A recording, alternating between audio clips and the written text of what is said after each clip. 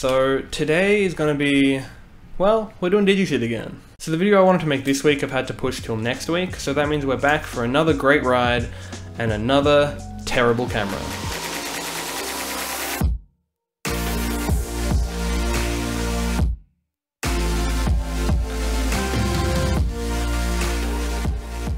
Now this is the mini digital camera.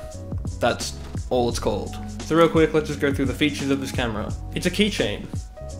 Pretty sick. It's smaller than an Instax Mini. It has a whopping 0.1 megapixel. Now coolest of all, the viewfinder slides out and it's a backwards magnifying glass. So unfortunately there's no frame lines or anything because it's just a piece of plastic. So that means that getting shots and framing them is quite difficult. Anyway, let's go see what it can do.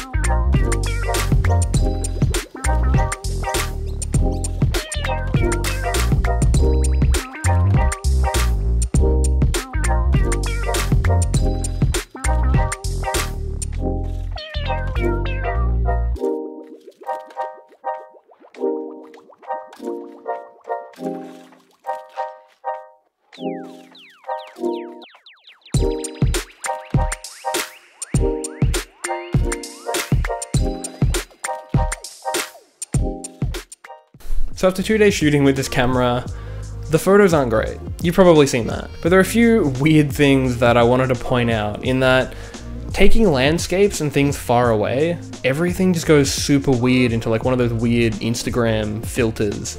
And there's zero detail in the photos. Like I get that it's 0.1 megapixel, but I didn't really see this one coming. The other thing was that around some of the photos, around the edges of the lens, it's super blurred and kind of gives like a Helios effect, which again, did not expect, but I guess I didn't really know what to expect with a camera like this. Now, in order to get photos off this thing, I had to, one, look it up because plugging it in just didn't do anything, it couldn't read the camera. So next I tried to install the software that came on the disc, and running the software still couldn't connect to the camera, which sucks. So then I searched through YouTube to see if there was anything on there about how to connect it, and I found a weird amount of videos on it, and also a lot of people in the comments asking about drivers and trying to figure out how to use this thing. So there's already a user base, I don't get why, but there is apparently, of people trying to use this thing. So if you're one of the people trying to find drivers, I've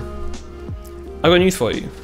After figuring out that I cannot use Windows 10 to get photos of this, a lot of people in the comments were saying to try out Linux. So I couldn't be stuffed installing Linux into my PC, but I did want to try Windows XP because my dad has an old ThinkPad that has Windows XP on it. So I decided to try that. I installed the install disk and I got my images.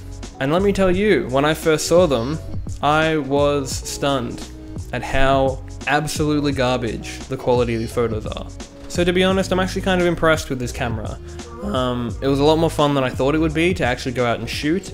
The viewfinder is actually a pretty impressive piece of engineering, and not being able to see the photos at all and having no faith that they'll actually turn out was kind of something that drove me to actually take photos. So in a similar sense of why I like to shoot film, in that it keeps me in the moment and keeps me shooting rather than checking the back of my screen and all that kind of stuff. In that same kind of vein, I actually really enjoy shooting with it. So if you can manage to find one of these tiny pieces of shit and you have a Windows XP computer or use Linux, then I would say try it out, because from the comments of those YouTube videos, everyone was saying they got it at like Dollar General or whatever dollar stores you have around.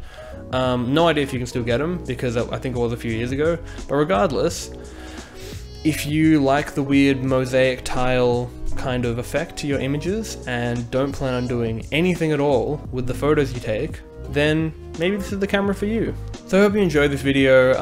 I definitely did, and if you want to see more out of this camera, then let me know and I can try doing like portraits or I don't know, other stuff with this camera, but for now, I'm probably just gonna leave it on my shelf. So as always, if you wanna see more of my work, you can follow my Twitter and Instagram, which is @migmedia, and you can go to my website where you can see a bit more of a curated version of my feed, and I hope to see you guys soon.